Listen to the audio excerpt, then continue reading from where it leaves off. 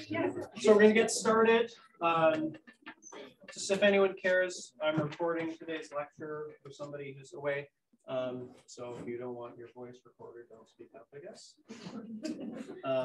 But anyway, topic 9 today. Might do this in one lecture, we'll see. We're going to talk about sterilization and disinfection. And so this is all about what we're doing to kill microorganisms in the environment, right? And as nurses, you'll probably be involved in a lot of this, right? You're disinfecting skin, you're disinfecting surfaces, and there's a lot of different techniques. They all kind of have their uses. Some of them, in fact, many of them you've probably seen somewhere in some context before, but maybe you didn't necessarily realize it. I know when we get to the disinfectants, there's a lot of different chemicals. We'll try to kind of give you good examples that are relevant and let you know what the important details are. I know there's a lot of chemical names, which probably mean nothing to most people unless you've got a little background in chemistry, right? But I like chemistry, so I like to use those words and show the structures, but I'll try to, like I said, to let you know what I think is relevant for what you need to know, okay? And like I said, kind of what is really relevant in many cases is what you're actually using it for, okay? You know, if you've got somebody has, you know, been in a room and, you know, the room needs to be disinfected because they had a contagious agent, you know, there are ways to deal with that, right? You're probably using a disinfectant and you're wiping it down. You're not going to be autoclaving the entire room. You might not know what an autoclave is yet, but we'll talk about that soon. You're going to see that's relevant in some cases it is not.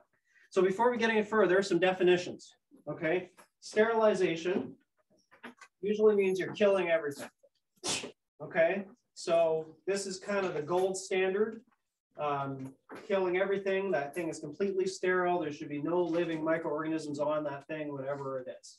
The only exception is maybe prions. Prions tend to be really resistant to all sorts of methods. The good news is they rarely ever come up, right? So we don't usually have to worry about prions unless maybe you're in the meat industry or something like that. So that's kind of the good news. So sterilization, that is the, like I said, the gold standard. You can see I have a little picture here of surgical equipment. You want that perfectly sterile because, of course, these things might be entering somebody's body. We don't want to be introducing pathogens there. Disinfection is where, you know, you're trying to kill everything. Probably you're not going to be successful. And often we are referring to surfaces. So maybe you are disinfecting a countertop, or somebody sneezed on their phone and you're disinfecting the phone or something like that. In many cases, when we say disinfection, we often mean some sort of chemical that's being used to wipe down whatever it is. Okay, so that's usually kind of the distinction. And like I said, we'll get into a bunch of different methods and try to distinguish where some of them are useful because they all have their methods and their uses. Sometimes people talk about sanitation. So sanitation is more of a public health kind of term that is used for, you know, reducing the number of microbes. There's not usually a guarantee that they're all gone, right? So, you know, if somebody is serving you food, for example, at a restaurant, you're hoping that they're not handling it with their fingers. Maybe they're handling it with tongs. So that's more sanitary because it's reducing the number of microbes that are being transferred. If somebody is double dipping, that is not sanitary, right? Often it's used in public health, right? So water treatment. The other example I have is in restaurants, you know, those dishwashers are like at extremely hot temperatures. So this is going to hopefully eliminate, not all, but a good chunk of the microorganisms that might be kicking around. So antisepsis is usually referring to skin, disinfection of the skin. In most cases, we're often talking about, you know, before somebody gets an injection of some sort or something like that, right? So usually it's some sort of little alcohol swab or some other type of swab, and the skin gets, you know, cleaned and disinfected so that the puncture isn't going to introduce any pathogens. And one more for you, de-germing. This is just kind of the physical removal of stuff, right? So you can imagine with bodily fluids, you could have vomit or mucus, and there's going to be microorganisms maybe trapped in there. So just the actual fact of mopping it up or removing it, that's de-germing. And in many cases, we're talking about washing hands, right? So washing hands is amazing. You're not usually killing many things, but you're getting rid of what was on there and it's going down the drain. And of course, that's not going to get transmitted to someone else, hopefully. So all of these have their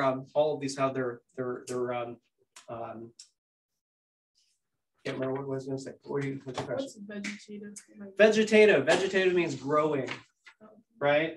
Versus like something in endospore form, which is kind of sleeping and dormant. Yeah. Okay, so first of all, how do we kill these things? All right, so we're targeting biological molecules. You can see number one says alteration of membrane permeability, right? So the membrane is on the surface of these organisms, unless it's a non-envelope virus. So it turns out that non-envelope viruses are harder to kill. So coronaviruses have envelopes, for example, and it's easier to kill them than, say, norovirus, which doesn't have an envelope. So we'll get to that a little bit later here. But you've got the membrane. If you have something that can disrupt the membrane, then you can kill the thing, right? So, for example, ethanol. That's what's found in these hand sanitizers. I grabbed this one here. I was looking at it. I think it says on here somewhere 75% alcohol, right? So alcohol is a organic compound, and it can actually interact with the phospholipids in the membrane. So you kind of have this sort of thing going on, right? And so if you drink alcohol, we actually have an enzyme that breaks it down. So in small amounts, or if you're drinking kind of at a slow rate, your body sort of deals with it. If you drink at a faster rate, sometimes it can kind of affect your phospholipids. At a really high level, it's toxic.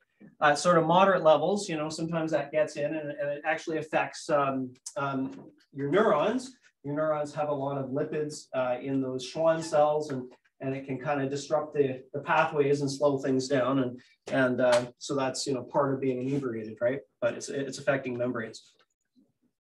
What else can we do? We can damage proteins.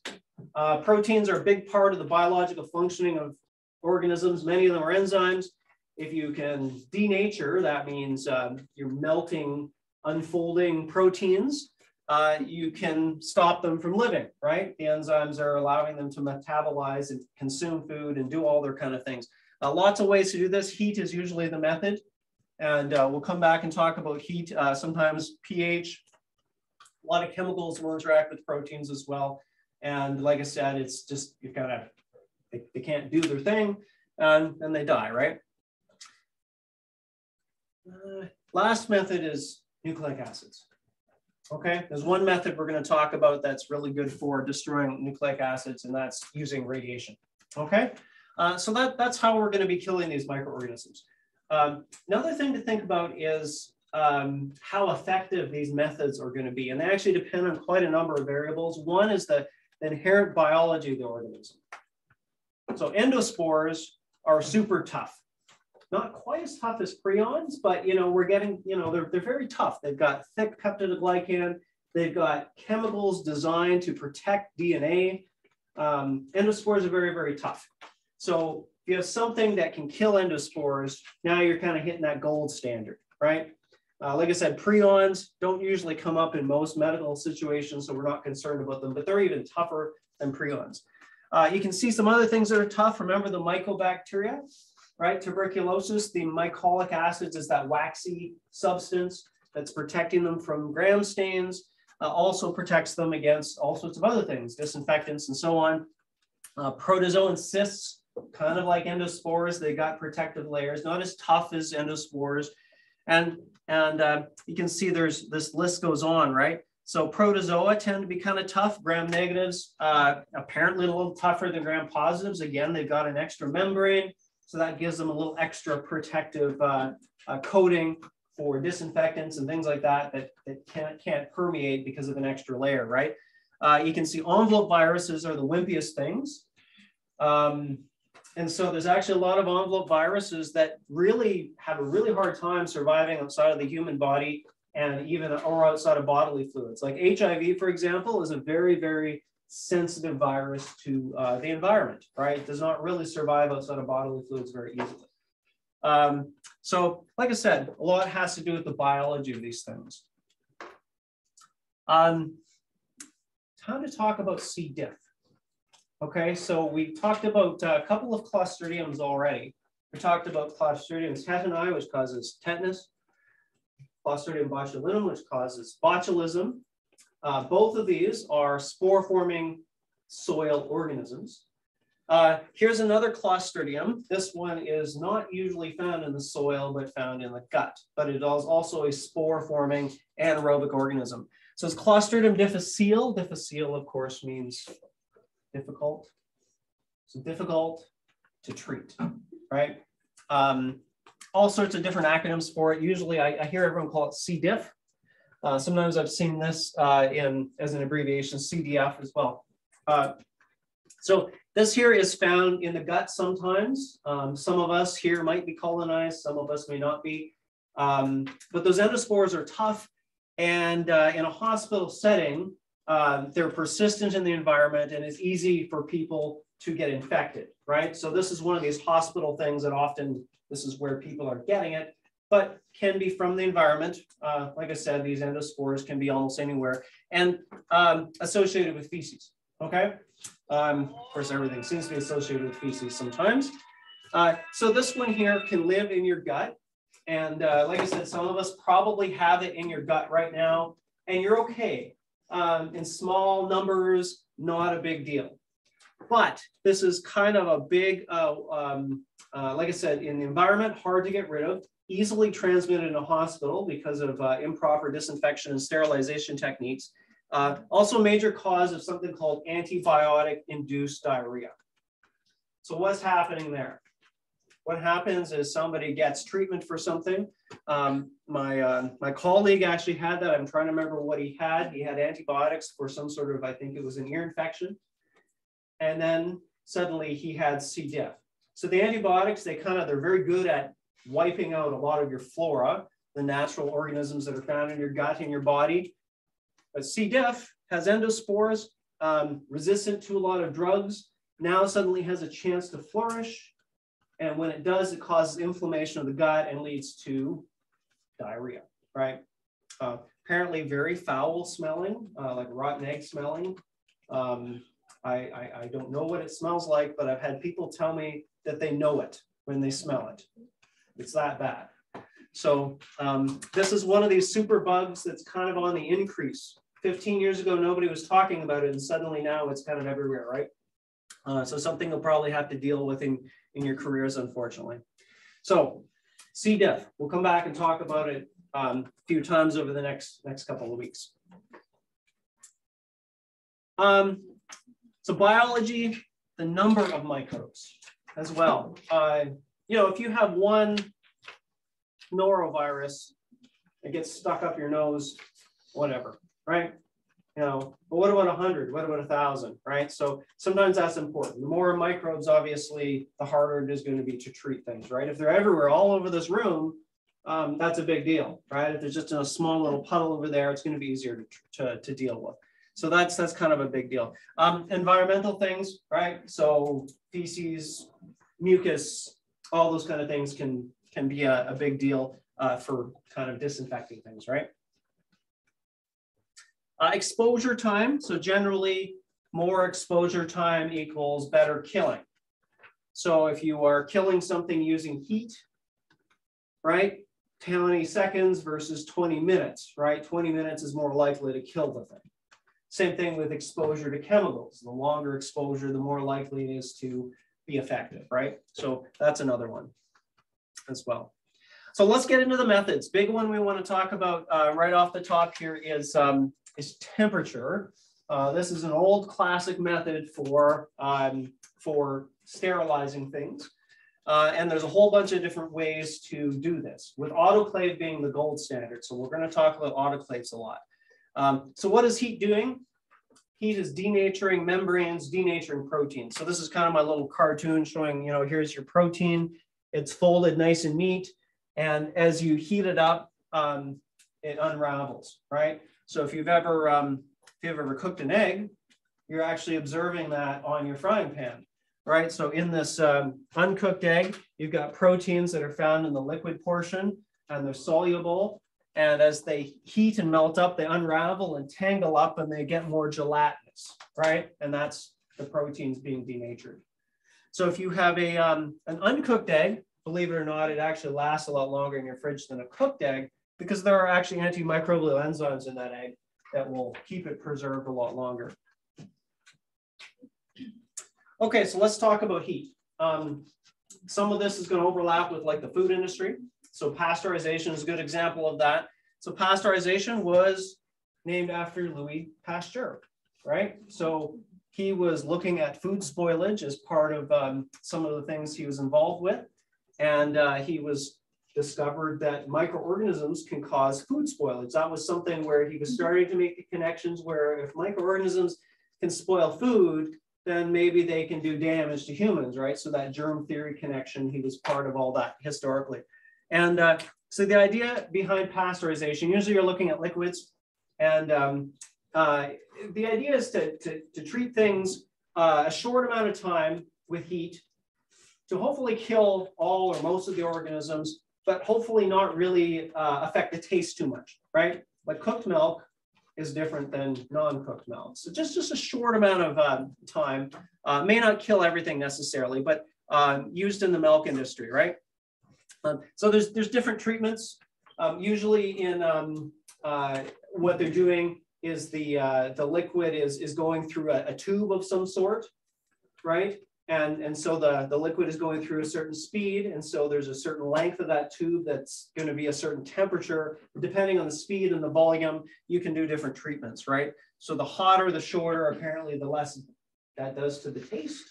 Again, I don't know a ton about that, although I do know it is legally required for dairy products in Canada, right? Unless you are a dairy farmer with your own cows, you're allowed to drink that milk. I actually went to school with somebody and that was the case, and she was like, unpasteurized milk, it's amazing, right? But again, it's a huge health risk because there are quite a number of, before pasteurization in Canada, actually a lot of people are getting ill and dying from unpasteurized milk because there are actually quite a number of potential pathogens that can end up in it. Yeah, this is why it's not going to kill necessarily everything, right? So the milk will eventually spoil. There are some thermophilic organisms or endospore forming organisms that may not get killed by the pasteurization. So eventually, you know, they might grow up a little bit and spoil the milk. This is why I don't know if anyone ever notices the best before dates. Like some people are like, they're very, you know, strict about it. They throw the food out whether it's good or not. The best before dates are, they're not really legislated. They're kind of just the food industry puts it in there as a guideline. And so I had a friend in high school and her parents owned a corner store. So they would have to take things off the shelf when the best before date came, but she knew all the items, right? She was like, you know, white milk is good for 5 days after the best before date. Chocolate milk goes bad on the day of, right? And so she knew everything. So because they would just bring home the fridge if it was still, the food was still good. So chocolate milk goes bad on the day of. Right? So why is that? There's all that sugar in there. It's promoting growth of microorganisms. So it tends to go bad a lot quicker than white milk. But I mean, I don't know about you, chocolate milk never makes it to the best before date in my house.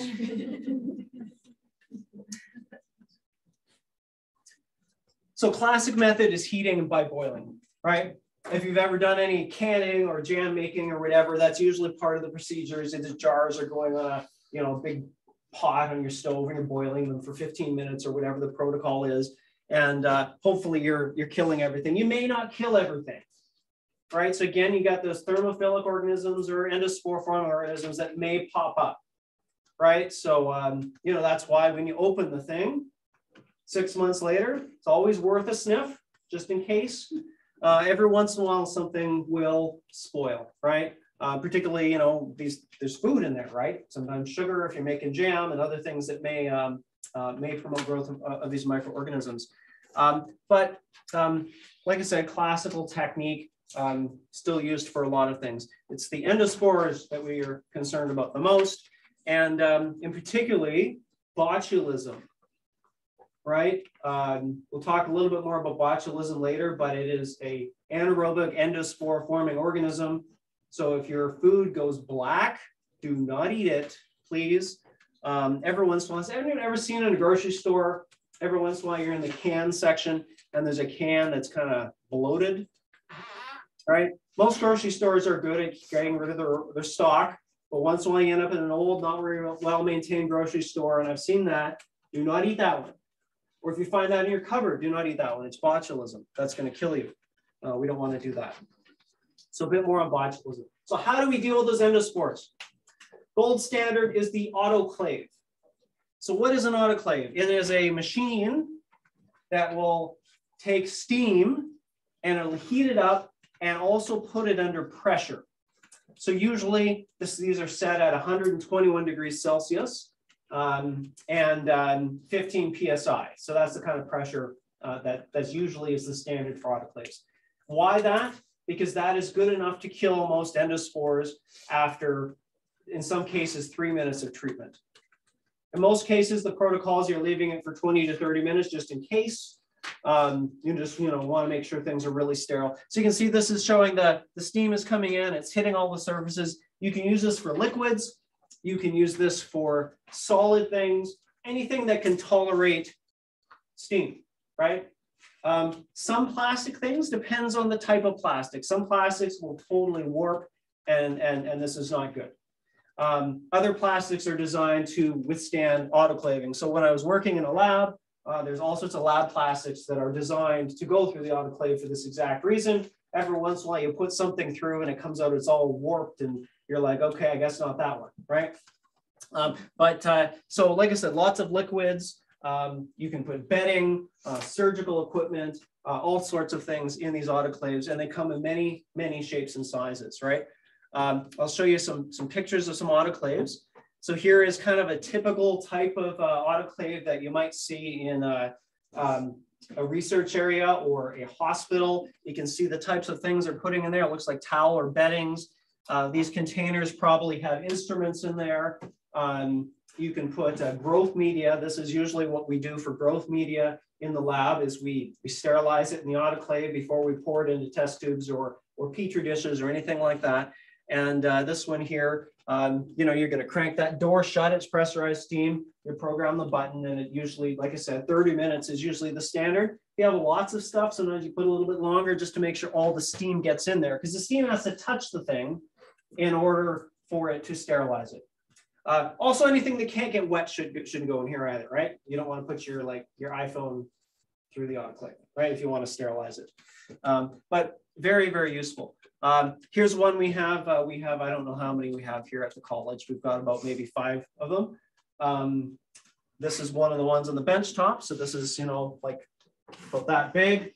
And this is the one that we use most of the time, I would say, for a number of things. And again, like I said, you've got all sorts of things. A lot of waste goes in there. Sometimes we're sterilizing lab waste. Sometimes we're making media. All sorts of instruments can go in there. Very, very useful autoclaves, right? There's a big one. I guess they're used by NASA and other companies to seal gaskets on satellites and all this. I was reading about this, and I guess that's a giant one at some space company. And I was like, wow, okay. Initially, I didn't know what they were using it for until I read up on them, but I thought that one was kind of cool. So autoclave, gold standard, okay? So that's one of the things you need to know.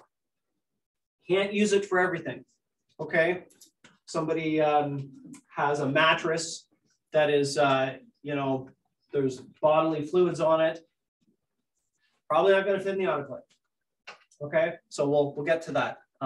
Like I said, I want to talk about some scenarios here eventually. You can test the autoclave. We actually do this by, you can buy these little spore vials that you stick in the autoclave to make sure it worked. And then you stick it, and then you let it grow at 37. And if it changes color, then you know the autoclave needs some maintenance, right? So just thought I'd show you that. It's kind of cool. We don't have to do that all the time. I think we only technically have to do it monthly or bi-monthly for regulations, because there's a special tape that you can put on your stuff that actually changes color as well. But this is kind of the gold standard. This is what the Public Health Agency of Canada wants to see you doing on a periodic basis to make sure that it's functioning properly. So what about dry heat? If you have something that can't get wet, there's lots of different types of dry heat. Same idea, you're denaturing proteins. Kind of depends on what you're doing. I showed you the video before where the instrument was getting sterilized by going into the Bunsen burner. So that's one type of dry heat where you're burning things, right? You're oxidizing it, you're destroying whatever it is. And this is used in some cases, right? Where you have if there's something extremely infectious, there's incinerators that can go, that the bandages or whatnot can go in incinerators. At really high security labs, they're dealing with Ebola or things like that. You know, you're going to be incinerating a lot of things. Generally not necessarily done. Other types of dry sterilization is hot air. So an oven, and you just heat things up. It just takes longer, right? You can kill these endospores in like 3 to 5 minutes.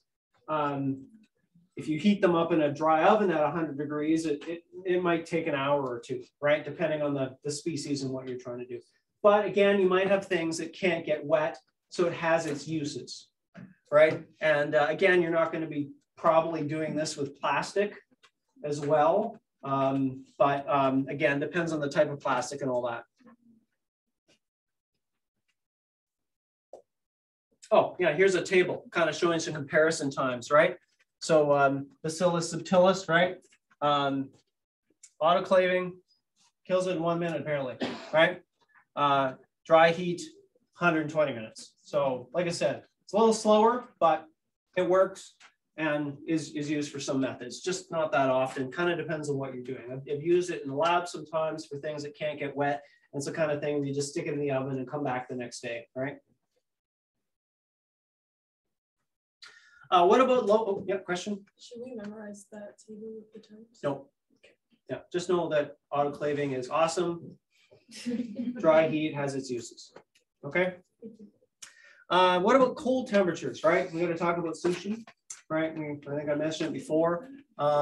Freezing is actually, it's a great, you know, we don't even think about it anymore, right? In terms of it as an innovation for food preservation, right? In terms of like what was done historically. When you freeze things, most multicellular organisms are going to die. You're looking at ice crystals rupturing membranes.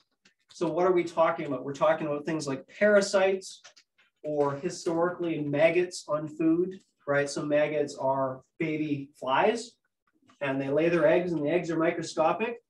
And so meat gets frozen and you don't see these things, right? Obviously those things die from cooking as well, but if you're eating sushi, it's not getting cooked. So this is what we have to do for sushi. In Canada, legally, they have to freeze it. So usually what they do is flash freeze it, which means they're using like liquid nitrogen or something like that. And it's a really quick freezing process. Again, the whole idea is to not affect the taste. And, you know, because if you freeze it solid, it's kind of a whole different story, right? But that's what we do in Canada. We freeze it gets flash frozen, and hopefully it doesn't affect the taste too much. Sometimes people go to other countries where they may not be so strict with that kind of thing. I keep hearing about this freshwater sushi that people are eating in Mexico. Apparently it's really popular. They don't always flash freeze it. There was a case in Ontario where this biologist went down and big sushi lover. And then he's like, I think there's something in my eye, right? And so he's looking in the mirror and he pulled out a worm. Right? And this guy happened to be a biologist and was able to identify it and figure out where he got it from, right? So anyway, these things happen once in a while. So, you know, you should be safe with sushi in Canada, but just watch out where else you get it. Same thing though, like I said, with ground meat and things like that, freezing it all will kill the parasites if you're not cooking it. So what about fridges? Not really killing anything in a fridge. You're just kind of slowing growth down to a crawl.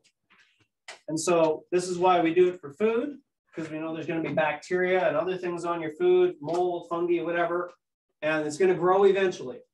So hopefully you buy it and then you eat it kind of within that range of when it's supposed to last. You know, if it's lettuce, you got a few days. If it's mayonnaise, it's probably going to be good for 10 years, you know, and so on, right?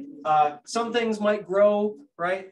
some molds are going to grow on your cheese, probably, maybe listeria on your lunch meat. So again, you know, those are the things to watch for, particularly lunch meats for the best before dates and things like that, or any meat that you might get. You know, I bought some chicken not too long ago, opened it on the best before date, and I could just tell from the smell I was not going to eat that one, right? So watch out for this. This is not going to sterilize or disinfect. It's just going to slow things down. So you're sort of preserving things for the time being. So another physical method is also filtration. So filtration, what you do is you have some sort of media, and it's got little pores through it. And hopefully the pores are too small to allow the pathogens through, but big enough to allow air or liquids through. So filtration is not really, like we use it once in a while in the lab sometimes, like the autoclave, right? You know, if I have to autoclave something, it's going to take 30 minutes plus a few minutes to heat up and plus another half an hour to cool off at the end.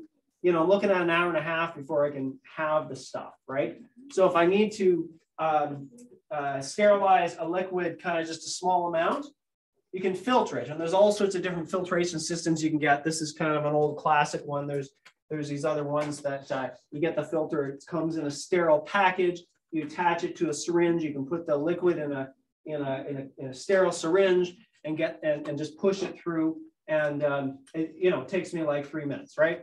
Better than an hour and a half if I have to wait for something. So used a lot in labs. Some medical things are filtered, right? There's a lot of things like vaccines and things like that that you cannot put through an autoclave because it's going to denature proteins and whatnot. So these medical companies will in many cases filter these things before they're sent out to consumers, right? Different sizes of filters. Most places use this size, 0.22 micrometers. Okay, you can see that this is not necessarily going to get at all the viruses. You're probably saying, well, why don't they just use this one? Well, right, these holes are so small. Try to get air or liquid through that. It's not very easy to do. Filtration is used in a lot of places. A lot of newer hospitals have the air filtered. Any hospital that has a wing devoted to burns patients, usually that air is filtered because burns victims are extremely susceptible to skin infections. So they're going to filter that air to try to prevent those people from getting bacteria from the air on their skin, right?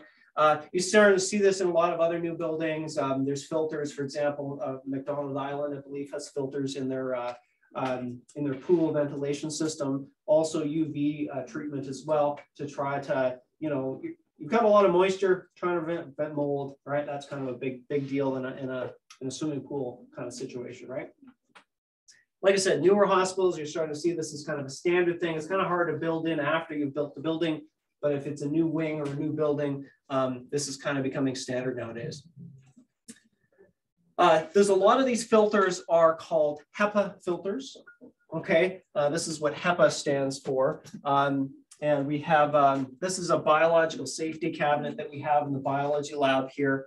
And what you have here is a surface for working with microorganisms, and it's sucking all the air out, right? So that things aren't coming towards you, and it gets filtered, and the filter is small enough to keep those particles from getting discharged into the environment. So these are really common in labs that are working with high-risk things. We use it for high volumes, which is 25 mils or bigger, which is kind of a joke, but if it's not really a very large volume, but that's what we've decided what we're going to do here. And we have to legally have one for our lab license. And so, we do use it, but again, we're not really working with anything too pathogenic. You're starting to see these HEPA filters advertised in all sorts of places. Like I said, buildings is a good one. I saw them advertised on a vacuum cleaner. And then, believe it or not, I actually talked to a guy that sold HEPA filters, and he told me that they're lying. The vacuum cleaners don't have HEPA filters. They're fakes. And anyway, but the whole idea is to pull the microorganisms out of the air. So again, sort of back to food. Classical methods of food preservation include some desiccation. So desiccation means you're just drying it up. Here's somebody who's drying up, what are those, fish in the sun. The meat gets dried and there's less or no water, and so the microorganisms can't grow. This is not what we should be using in healthcare settings, because we've got endospores again, right? That are just going to say, hey, I'm drying up, I'll just form an endospore. When the moisture comes, I'll go vegetative all over again. So just throwing that one down there because it is a bad thing to do. And like I said, you know, with things like dressings and whatnot, you know, this is why we got to change them, right? They dry up and all that. Okay, a couple more, and then we'll take a Kahoot break.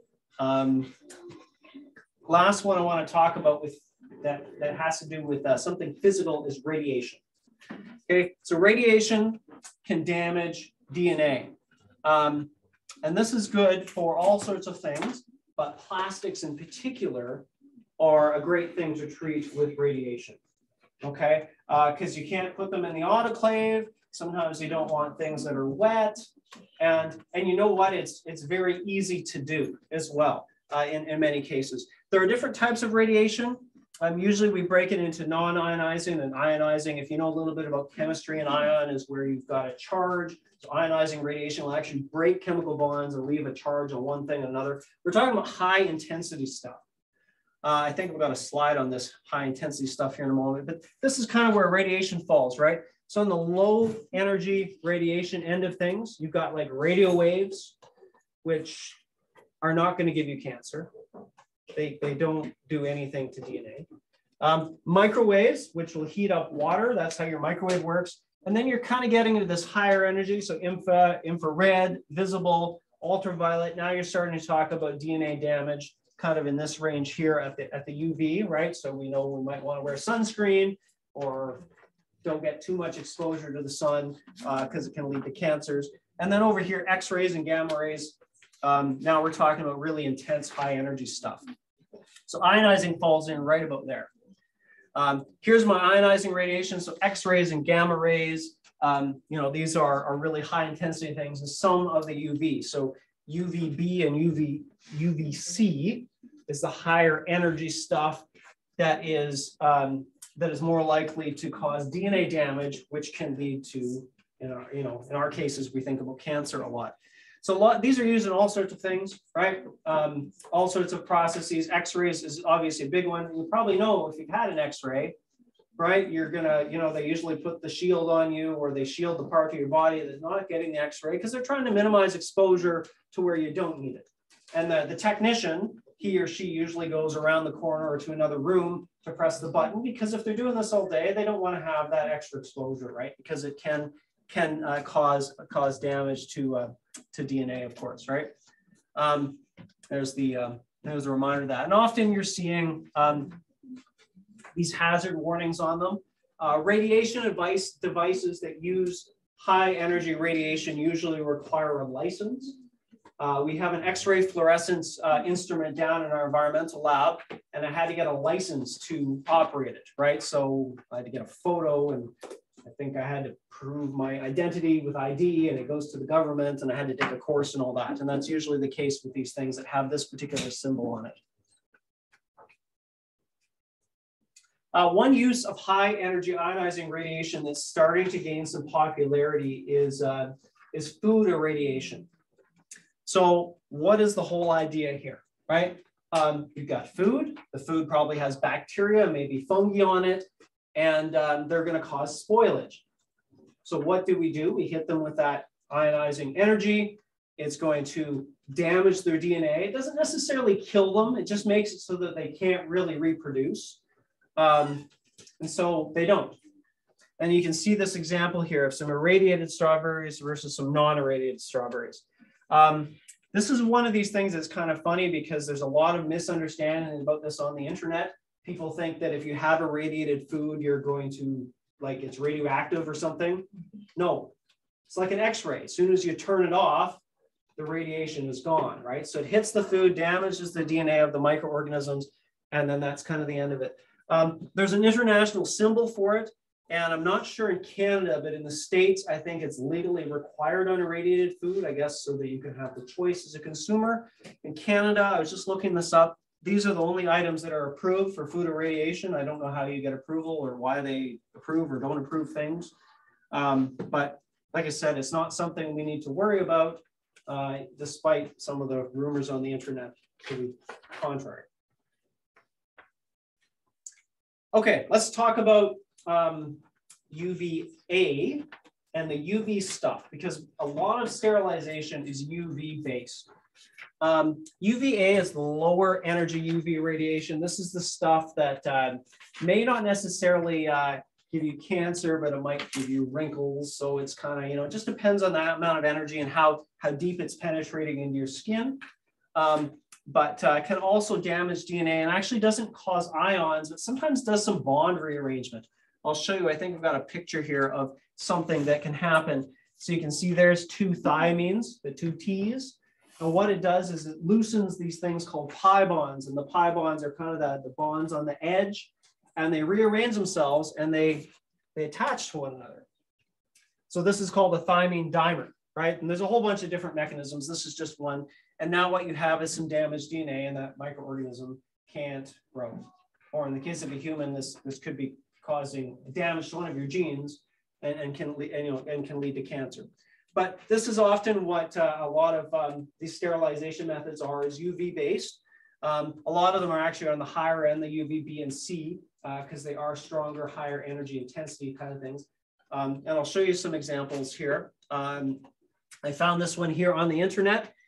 This UV sterilizer, they were advertising it towards nail salons. So I've never been to a nail salon, but I imagine they have instruments, clippers and stuff they might be trying to sterilize that they're putting in there. So anyway, I'm not really sure, but you can.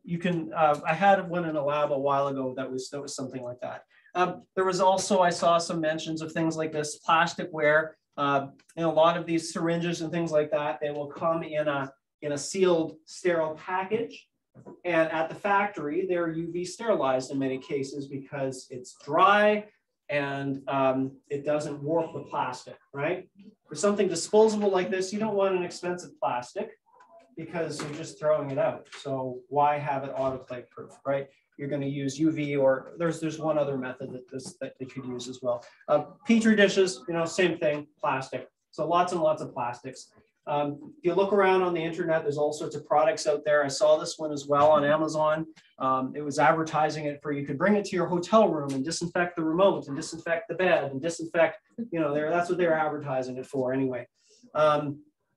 You do see these UV lamps in all sorts of places, like at the water treatment plants. That's kind of the last step, right? Is they've done all the chlorination and all those kind of things. And then they hit it with UV as kind of an extra thing to do, because setting up a UV room is pretty cheap, right? You just need a little bit of space and you need these big high-powered UV lamps. Germicidal lamps in a lot of buildings, like I said, Mac Island, they have this in the pool system. Again, they're worried about mold and things like that. It's kind of a standard thing to put in new swimming pools nowadays, and new hospitals, and particularly, like I said, burns units will often have these as well as an extra method to try to disinfect the air. Okay, I think I have a Kahoot here. Okay, I do.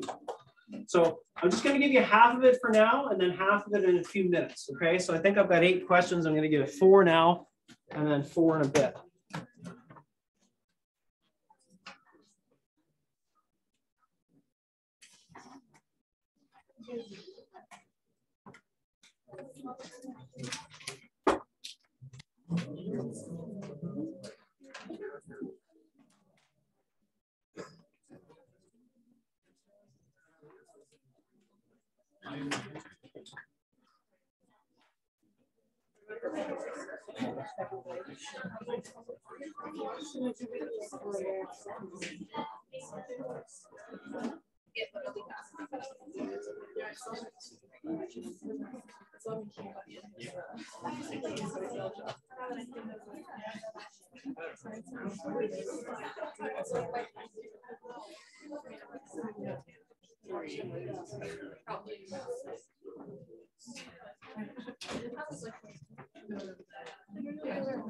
Okay, there we go.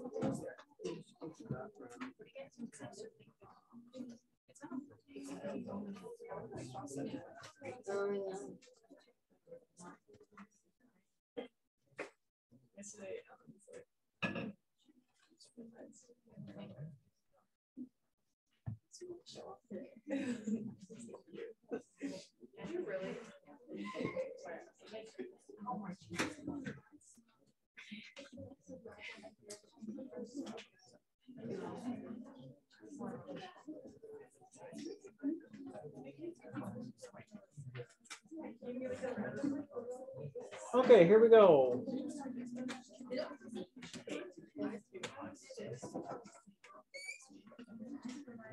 Like I said, we're just going to do 4. You can keep your app open and we'll do the other 4 in a few minutes.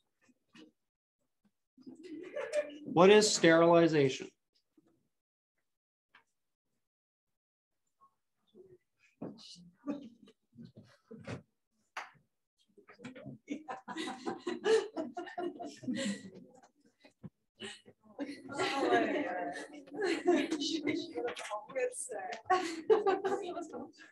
Press the wrong one? Yeah. Okay, good answer. I hope nobody's destroying all life forms, right? I think that happened in one of the Planet of the Apes movies, right? But we're not going to do that, hopefully.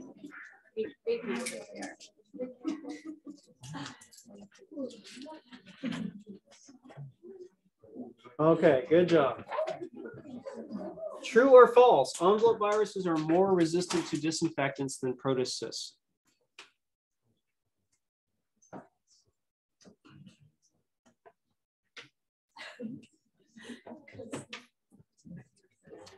False. Okay, so more resistant is false because they are susceptible, which means they're wimpy. Okay, and remember that envelope viruses are were the wimpiest thing on the list. Okay.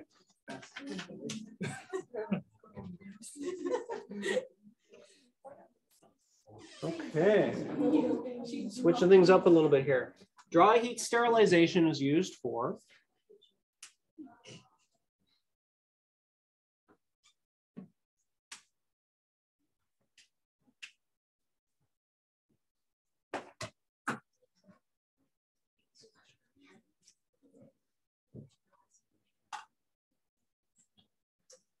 items that cannot get wet. Okay, that was an easy one.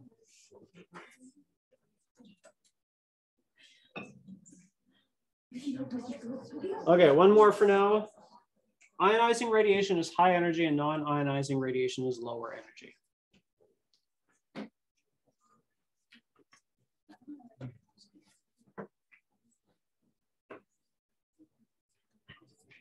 All right, true. Okay, so like I said, I'm going to leave this up and we'll do the other questions in a bit here. But looks like Q is doing well, so good job, Q.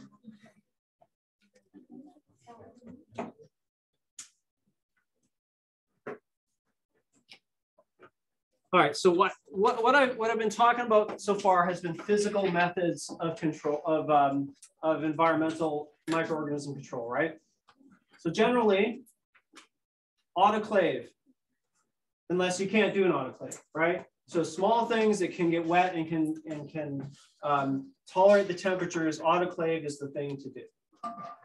Something that can't get wet or whatever, often it's UV sterilization. Is a big one nowadays. Like I said, you can get these little sterilizers. They're very easy to use. You just stick the thing in, shut the door, almost like a microwave. There's a timer, and that's kind of the end of it. And then sometimes a few of these other things might end up in there. Like I said, in the food industry, you're looking at some things going on. Pasteurization and freezing and things like that are very good. Filtration sometimes has its uses for air and certain liquids. But many of these things autoclave, right? Now, can't always do this for everything, right? If you have to disinfect an entire room, you're not going to stick that room in the autoclave, okay? So this is kind of where the disinfectants start to come in. And so there's a whole bunch of different products. I know this is a huge long list. Like I said, a lot of these you've probably seen somewhere before, but you didn't know it. Okay, so that's kind of the good news. And the other good news is that kind of, a third of these are not really that commonly used. So we're going to try to, like I said, point out the best ones on here and talk about where they pop in. Okay, so again, a little bit of chemistry for you. Phenol is a disinfectant. It's one of the earlier disinfectants. It was actually used by Joseph Lister, and it is a nasty, nasty chemical. I used to use it in this one lab, and I'd have a headache every time. And you're worried about getting it on your skin because it can burn your skin. But hey, it's effective, right? It works really, really well. So a lot of things are using these phenolics now, which are not quite as nasty. But they all have a couple of properties that are worth it to know. One is they're persistent chemicals. That means they stick around. So that makes them very good at what they're doing because they stick around. Two, they're often kind of smelly. So a lot of these products, they often throw something in there to make it smell nicer, like lemon is pretty common. I'll show you some products here in a second. These basically react with proteins, by the way, and denature proteins, but they will also denature membranes. I think they're also strong enough to affect nucleic acids as well. Here's some products. Lysol. So Lysol, by the way, is a brand with about 1,000 products, but some of them have phenolics in them. Okay. You can see this one here. In fact, the Lysol website, I was looking for all sorts of information about their products, and it's really hard to find it on their website in terms of which products have which things in them. I was going to show you, I found this here, right? So these Lysol wipes, and I'm like, oh, okay, it kills 99% of viruses and bacteria, and it says it kills the one that causes COVID-19, right on. On the back, it tells you that in 4 minutes, it'll kill all of these organisms here, and in 30 seconds, it will kill these ones, right? So all this useful information, active products or active ingredients, not on here. Go to their website. Go to their website, it tells you how these are biodegradable and how they're persistent. I couldn't find that information. I had to find it on a non-Lysol website. They told me it was in it. This one does not have a phenolic in it. This one has an alcohol in it, but we'll talk about alcohols in a minute. But the standard Lysol, the classic one, smells like a lemon because, like I said, the phenolics can kind of have an odor to them. Pine sol is another one. A lot of things that have sol in them, right? The all for phenol, I don't know why the S, maybe it's phenols, I'm not sure why the S in there, have these phenolics in them. You may have heard of triclosan as well. It's popped up in the news the last couple of years because the Canadian government banned it in some products, just concerns about it being overused and certain organisms becoming resistant to it and all that. But it's found in a lot of cosmetics. I don't know if it's still found in toothpaste, but it used to be found in toothpaste. A lot of cosmetics that you might be applying on your face and whatnot. I saw a yoga mat that had it in it, right? So I don't know a lot about yoga mats, but I can imagine they probably get smelly after a little bit of use, right? And that's from bacteria growing on them. So we're trying to prevent these organisms from growing. This is actually from some antibacterial dish soap. I think this is one of the products that's been banned in, but you can still see it on the picture and in many cases. So that's what phenolics are. Like I said, they have their uses. They're used in a lot of these things. I think Mr. Clean used to have it in it. I'm not sure if it still does. I used to have Mr. Clean on this slide, but when I looked up in the ingredients, it doesn't seem, I couldn't find it there. I think it used to have it, but another product that has the lemon smell, right? So the phenolics are really persistent, right? Sometimes we don't want that. Sometimes we want things to evaporate away. So this is where the alcohols come in. Hand sanitizers, I was showing you this one here is, what was it, 75%? Yeah, 75% alcohol. It doesn't tell me what kind of alcohol on here, but usually you're looking at ethanol or isopropanol. You can look up the chemical structures if you want. Ethanol is not quite as strong but it works. Usually you're looking at 65 to 70%. That's 75%. Again, I don't know. It could be isopropanol a little bit higher. For some reason, 100% is not as good as 75%, right? This is where the science comes in. Somebody did the study and they found that, you know, having a little bit of water in there actually makes it more effective than having pure ethanol. And this is just mostly disrupting membrane lipids, might denature some proteins, some stronger alcohols. There's a lot of really strong alcohols, propanol, and things like that, but you don't want that on your skin, right?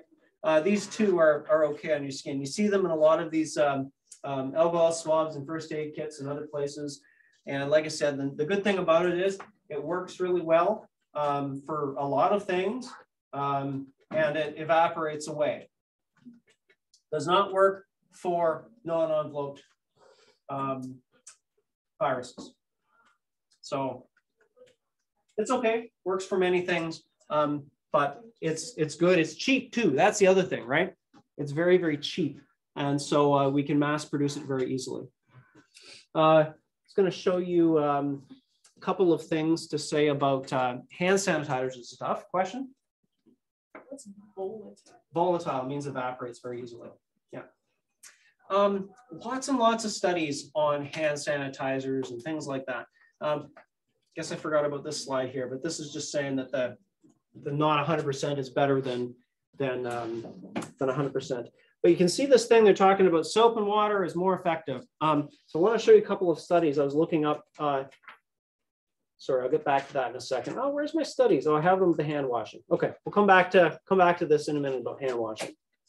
The other thing I was going to say is tons of products with alcohols in them. You may be familiar with Cavi wipes. They're kind of taken over the hospitals as, you know, I don't know if they're a standard again in terms of disinfectants or whatnot, but you can see they have two different alcohols in them, right? Isopropanol and butoxyethanol, which is a pretty strong solvent and quite effective. And there's different formulation of these. If I was going to the website, and again, it's making all those claims, right? Kills tuberculosis in X number of minutes and so on. So they're trying to tell you how good their product is, I guess, right? But there are other brands. This is just kind of the one that you see everywhere.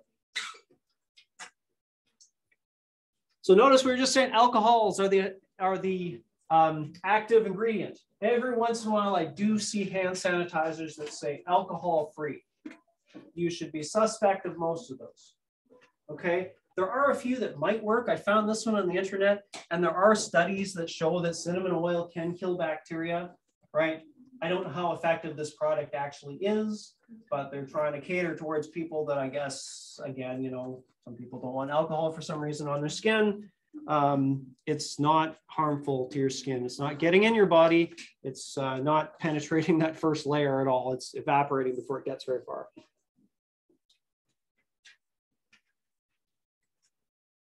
Another group are the halogens. This includes a bunch of different compounds. We could talk about fluorine and things like that, which are really reactive compounds. Kind of the two big ones are iodine and chlorine. These are halogens are a group on the periodic table of elements and quite reactive compounds.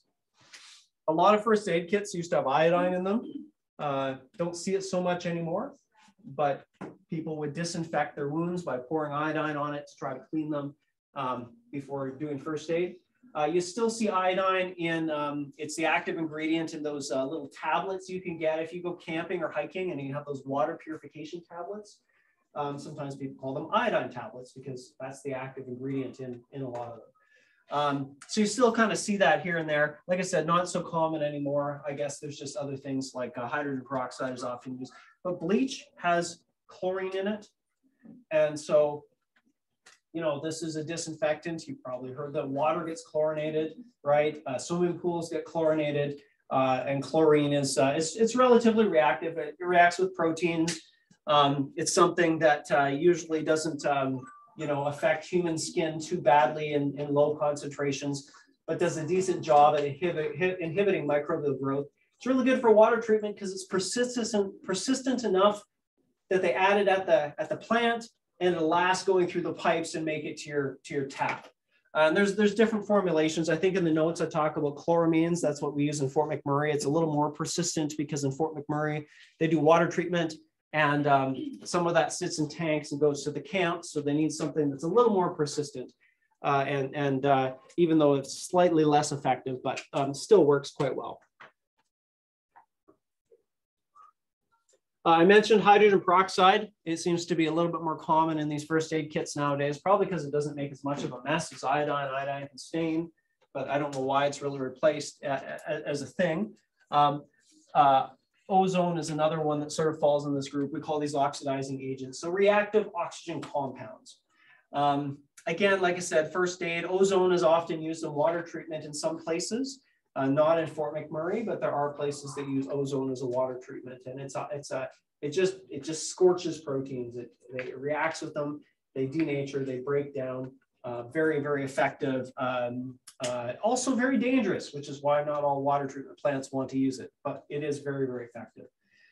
Hydrogen peroxide, the good news about these, effective against endospores, right? So sometimes that's a big deal if you're concerned about C. diff, right? There's a patient in a room that had C. diff and you're concerned about endospores, scrubbing with hydrogen peroxide is kind of the thing to do.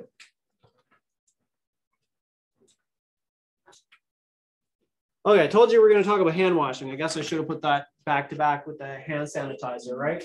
So, you know, here's a cartoon that, you know, I don't know how many people wish we had this in every washroom, right? You know, but it's just good idea to wash your hands, right? In many contexts, right? Wash your hands is good. Although I know at the beginning of the pandemic, some people, myself included, I was washing my hands so much things were getting a little sore. But anyway, it's good.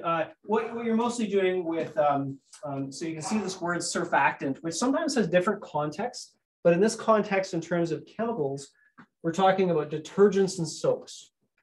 So they kind of have different meanings in a chemistry term. A soap generally tends to not always have a charge. A detergent has a charge. Often when we say detergent, it's a little bit more effective than a soap. Right? But they're kind of, the words are used somewhat interchangeably. There's a whole bunch of them out there, but what you're doing is you have these kind of unique molecules that have these hydrophobic zones and these hydrophilic zones. So what does that mean? It means they can emulsify or they can dissolve greasy things, but also interact with water so you can wash it away. Right? So if you think about your hand, you know, we make little oils on our skin called sebum. But you might have dirt, you might have, you know, food grease. All these things can trap pathogens. So hand washing is mostly degerming. You're just kind of getting rid of what was there and it's going down the sink. It doesn't necessarily kill them. These things can interact and damage membranes. The harsher detergents are good at doing that. But generally, you're degerming, right? And that's kind of the whole big thing of why hand washing is a big deal. If you can get rid of most of the microorganisms by hand washing, then awesome. So if you ever work in a surgical ward, you know, they have, you know, mandatory hand washing protocols. You know, there's a timer, there's techniques, you know, with the scrub brush, you know, trying to get under the nails. In some cases, it has to be witnessed that you hand washed and all these kind of things. And sometimes that's the case where we should be doing a little bit more of that.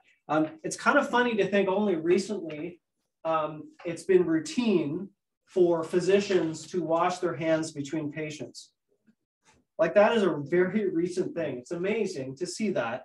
But you see it now all the time. They wash their hands after seeing a patient. I don't know why that was not routine a long time ago, but it kind of makes sense.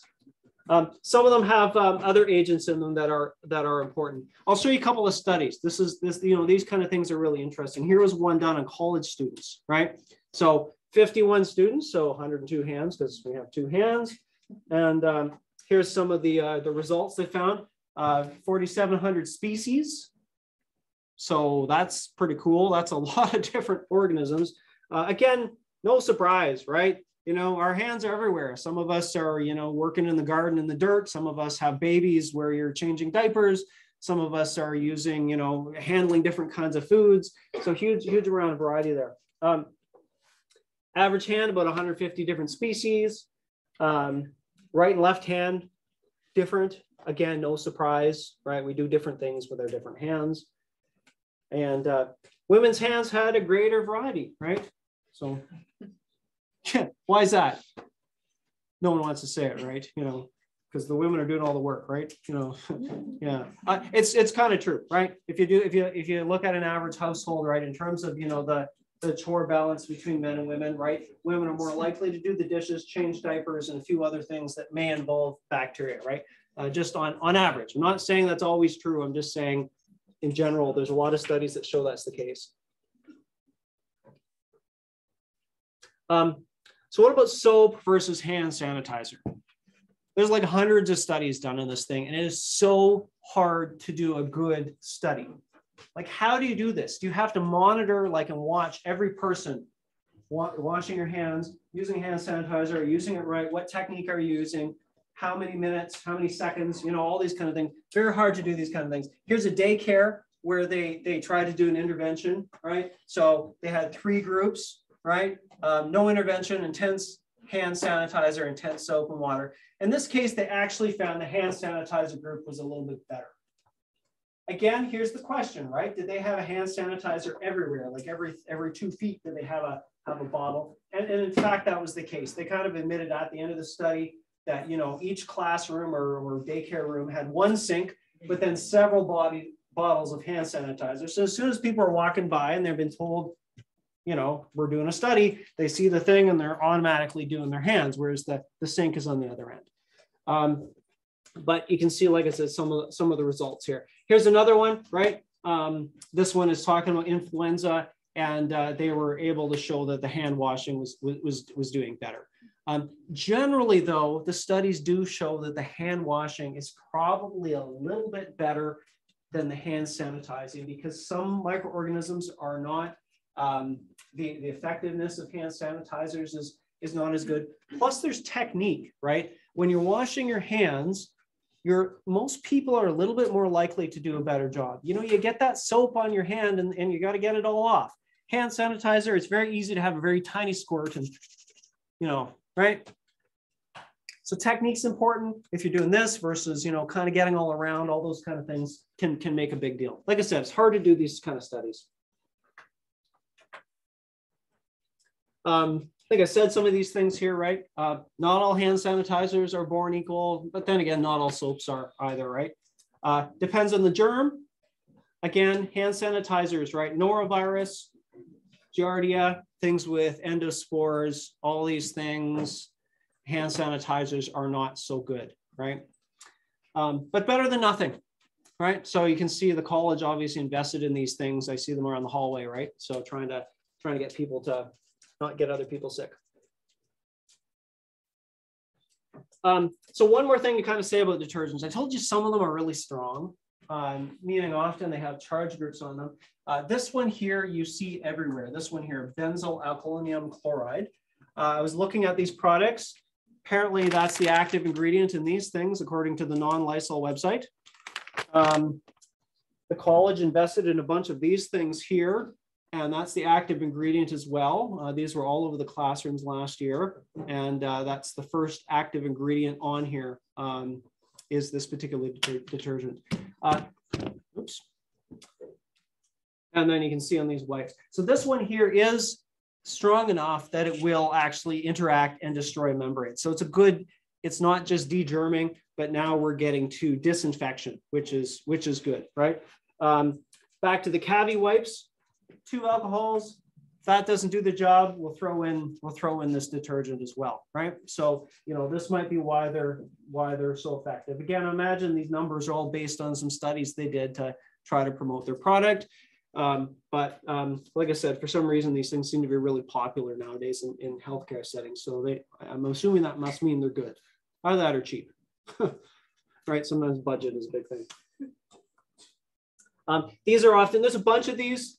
By the way, they're often called quaternium ammonium compounds.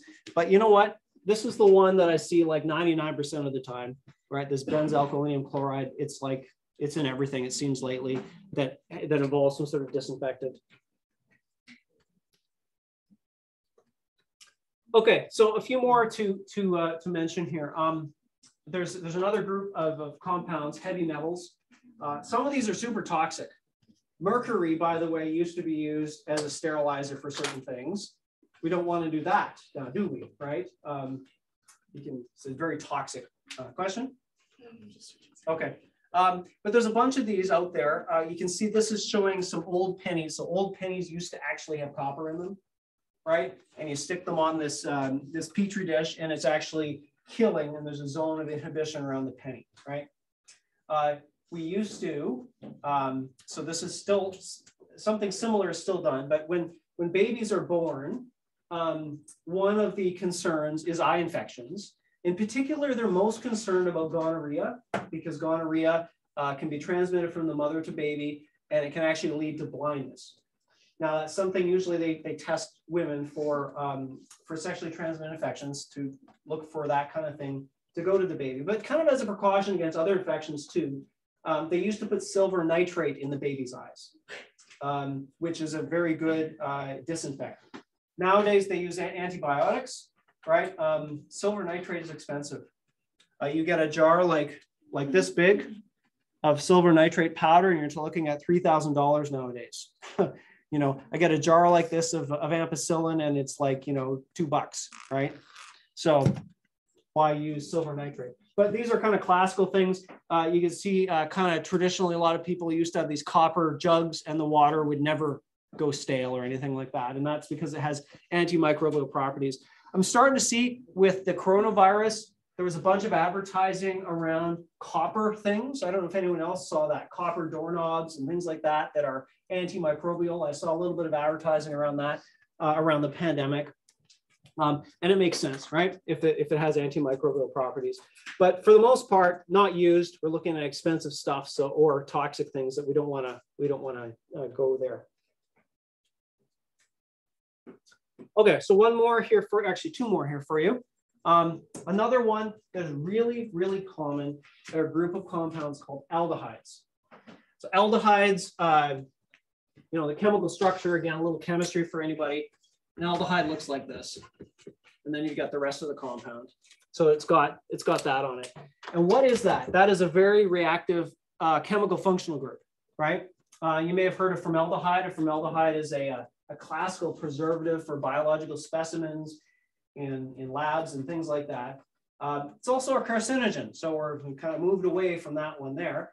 But it's very good at reacting with things, proteins. And what it does, it's actually called a cross-linker. So it actually binds things together. So it grabs one protein, grabs the other protein, puts them together, and they're stuck with covalent bonds. And that kind of makes them inactive. So there's a whole bunch of other ones that are not so carcinogenic and nasty. Some of them are very, very cheap, right? And so you're seeing a lot of these disinfectants. This is a big one that I see in a lot of products. This one here, this ortho, I don't know how to say that. Yeah, that's a lot of consonants in one. Phthaldehyde. Anyway, that's how I'm going to go with it. OPA. I'm seeing that in tons of products. You get these jugs like this, these 4-liter jugs, and you dilute them, 10 times. And so, you got 4 liters that is equivalent to 40 liters of disinfectant, right? And you put them in little disinfectant bottles. And I never know the names of these. I used to have one that we use in the lab, and I don't know why they had it. It's pink. We all call it pink death, right? So it was kind of a good name for it. But you squirt it, and then you wipe things down. Like I said, I'm seeing this in a lot of products. It's OPA, and because it's very, very cheap and very effective, right? Although, like I said, I'm seeing a lot of these benzalkonium chlorides seem to be, I don't know whether they're replacing it or whether they're more effective for viruses. I'm not sure why the disinfectant wipes use one over the other. These might be a little bit more volatile, but I'm not sure.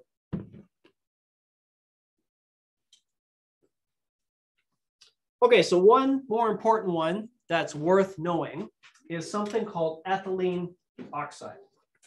This is a gaseous compound, and it is super toxic, but super effective, right? So sometimes you have things that you can't wipe down, you can't get them wet, you can't stick them in an autoclave, and you don't want to disassemble the entire thing. So you've got all sorts of instruments that you can see on here, like the heart and lung machines, right? So you're not going to take that thing apart and, you know, sterilize every little screw and nut and all those kind of things. So what do? You flood it with this ethylene oxide gas, and you can get these kind of looks a little bit like an autoclave. This is going to be vented to outside, and the gas goes through there. It's kind of like the aldehydes. It cross-links things. It destroys biological molecules, and then the gas is vented away. So it's very, very effective and expensive, but it has its uses. I'm starting to see, I was looking actually on the internet, and apparently a lot of manufacturers are starting to use this as well. Over UV, I was mentioning like the syringes and the Petri dishes. Apparently they're starting to use ethylene oxide because sometimes UV, like you've got to have the lamp and you've got to have a good angle. If it's not hitting all the angles, it may not be sterile. And they have ways to recycle the gas. I said it's expensive. And I guess at a large industrial level, maybe there's some economics that makes it a better system. But some supplies are sterilized this way as well, some plastics as well. But in hospitals, you're looking at certain equipment, like I said, the heart and lung machines and things like that are kind of a good one to use. So I think this is a footnote. We don't use antibiotics as disinfectants. Okay, we use them for drugs, but sometimes historically we've seen them in certain products, some antimicrobial products, but usually used for drugs. So I've got that Kahoot we're going to do, and so we'll flip back to that, and then a couple more things to say about disinfectants. I think we should be done by 20 after here. Let's go to question 5. Everyone's loading up the app. Sorry, I was too quick on you. All of the following are antiseptics except. Sorry about that. I didn't mean to go so fast. But it's not a Kahoot unless there's some panic in the room.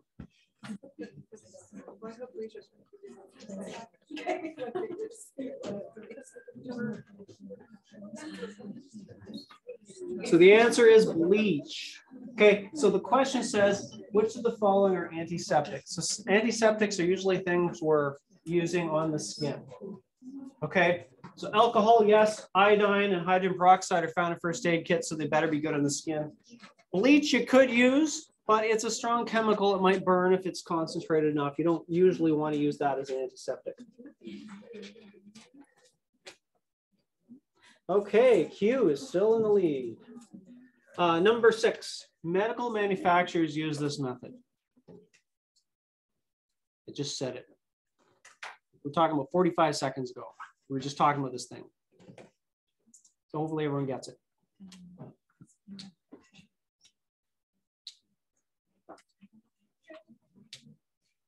How does silver nitrate make the baby not go blind? Because your eye washes itself, right? Oh, so Yeah. It's just, you know, you've got membranes and protective layers, so it's not getting into the tissues. It's just killing bacteria there. So right answer is this one here, ethylene oxide gas. I was just mentioning used for some plastic manufacturing.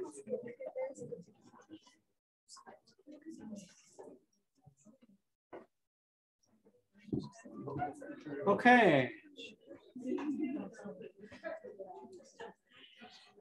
True or false? Phenols and phenolics are useful because they evaporate quickly.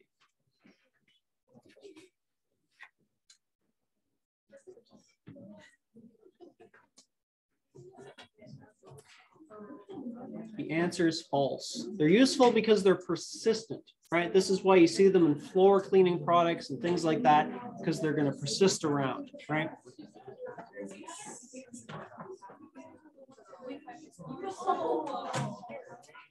Okay. Number 8, surfactant refers to alcohols and ethanols.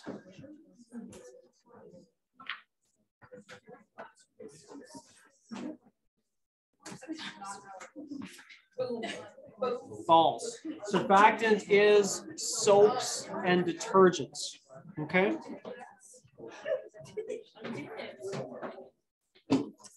Okay. Is it Q? Bronze, Jacob? Well done. Double-digit IQ, is that what it says? And the original Q, right? It's got to be Q. Yeah. Okay. Well done, Q.